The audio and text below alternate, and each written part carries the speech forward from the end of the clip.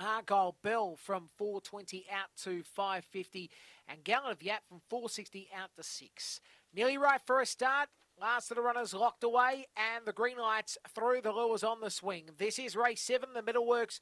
1 win, stake over to 400. Set, ready, and away. Gypsy Tony began only fairly. Ibby Bale, good speed, goes to the lead. From second spot, Boo Boo's better, and trying to rally up on the outside, Hellboy from a good run by Compton Serena. The outside, Gallon of Yap alongside Gypsy Tony, and back at the tail of the field is Argyle Bell. Hellboy went to the lead by 3/4. Ibby Bale's back on the inside, bumping, trying to find a run, did so. Hellboy's finding back, and Hellboy tried on the line, but Ibby Bale may have just won.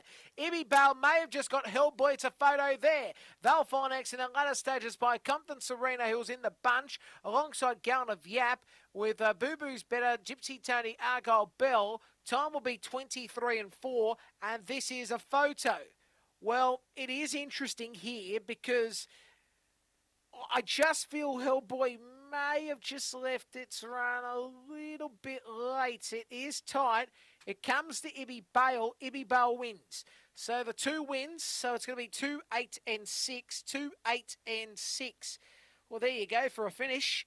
Ibby Bale wins. Ibby Bale, who is trained by Jason Newman, a black girl from RT's Bojangles, Winnie Allen.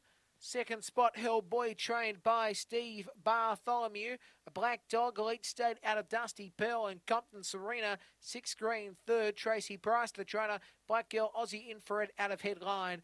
Fourth will be the 3. Fourth will be the 3. And it is 10.96 the section, 10.96 and 12.42 the run home, 12.42. And it's going to be a neck. It's going to be a neck here, so not as much of a photo as I thought it would be.